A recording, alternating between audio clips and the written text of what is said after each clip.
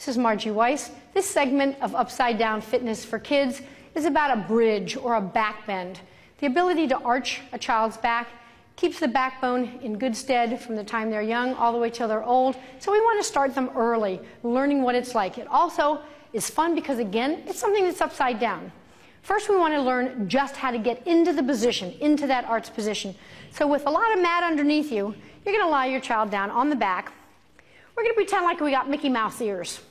You're going to put their hands right up by their ears with the Mickey Mouse ears right by their own ears. Feet are going to be about shoulder width apart. And then you've got choices. When they first start, whether the child is 2, 10, or 12, they can do it in this position. You're going to take your hands at their waist with a knee high and one on the ground, and you're just going to pull the child up into this bridge position. Once you get them there and they're comfortable, you can let go and then let them on back down. Now, another option for this is if you want and the child is a little more advanced, you can lie the child down. She can put her hands right at my ankles. Again, her feet are shoulder width apart, and I'm going to hold right at her waist, bend my knees, and we're going to lift her up. She tries to straighten her arms a little bit more than they are. Straighten the arms just a bit. There you go. So that I can hold at the shoulders and press her shoulders forwards towards her. So this is a way that you can get used to doing bridges by herself. Let the body back down slowly, right to the floor. I'm going to help her up because from there, once she knows how to do a bridge from the floor, she's a little bit more advanced. She can do a bridge from standing up, or a back bend it's now called. So she's going to have her hands over her head, and if you want to spot her, you hold it right by the waist. Her belly button goes forwards as her head goes back. If you want to help her up, hand under the shoulders, bend your knees, rock her forwards, bring her back up. And that's a back bend. It's a step up from a bridge, which is just from the ground and up. Now, once we know how to do this bridge, we're going to move some of these mats. So she just has one mat to use because she's not going to go very far. And what we're going to do here, let me move this mat back just a bit. She's going to stay right in the middle of this mat. She's going to go down into her bridge. Once she's here, all we're going to do is have her lift one leg to the ceiling. It's not going anyplace, it's just up. Notice now we've put the weight on 3 parts instead of 4. You can practice some flexibility here by pulling up. If you need to spot because you're worried about her coming down, hand on the waist. Most of the time, by the time they get to this stage and you're stretching them, they can hold it by themselves.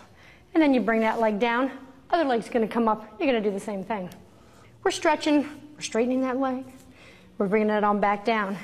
And again, if you want to help her up, hand under, hand on the shoulders, help her come back up, bending through the knees. Another thing you can do is have her walk a little bit, sideways or front to back. What this does is, number 1, keep her upside down a little bit longer. Number 2, works the upper body a little bit more. The bridge, if you'll notice, she's getting a lot of stretch through the shoulders rather than through the lower back, which is a safe area to get your stretch up through here. So once she goes to her bridge position, we're going to have her walk towards the end of the mat, just a little bit. Then we're going to have her walk right back where she came from. So by moving her body and moving her arms and legs, different muscles get a workout. She can also do the same thing sideways, just a little bit, by walking sideways, and then coming back to center, and walking back to the other direction, and coming back to center. And then again, we help her up. Number of times you want to do this is going to depend on how good the child gets at it. Once they feel comfortable upside down, you can have them walk back and forth 1 time, up and down 1 time. You can have all up and downs, do 3, do 5, do 10.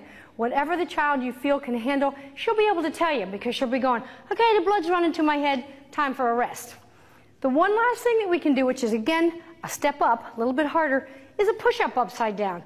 When you tell a child, okay, we're going to do push-ups, most of the time they're going, I'm out of here, don't want to do this. But this is an unusual kind of push-up, so it can be a little bit more fun, a little bit more challenging. They're going to be in a bridge.